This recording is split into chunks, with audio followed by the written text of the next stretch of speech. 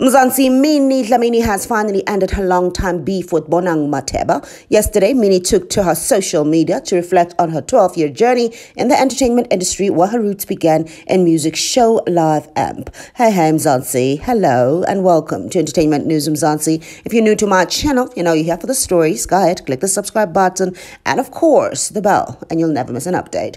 Mzansi, the star said at some point when life was vague to her, she got informed on TV that a new presenter was needed to replace Thibaut Touch. Minnie was announced as the winner of a presenter search and she showed appreciation for her early start. She went ahead to praise Bonang as they later exchanged kind words with each other.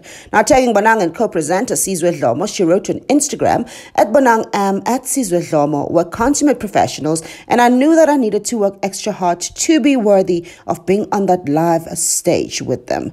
Now, of course, Bonang also surprised so many after she responded by saying, "The best memories ever. What an unforgettable journey. Thank you." Minnie also replied to Bonang saying, "Thank you for always keeping me on my toes. Bless you, Queen." Now, that is a very good gesture by Minnie Dlamini to Bonang Matheba and vice versa. I mean, that's been after Bonang Matheba was dragged on the block streets and being compared to looking like a Tulima Donzela on her latest video, her latest photo. That was shade, which is supposed to be shade by Mihlalinda Mase. Now, Zansi, there you have it. Do leave your thoughts in the comment section. You know I love to hear from you. But for now, you know I will bring you the updates hard, just the way you like it.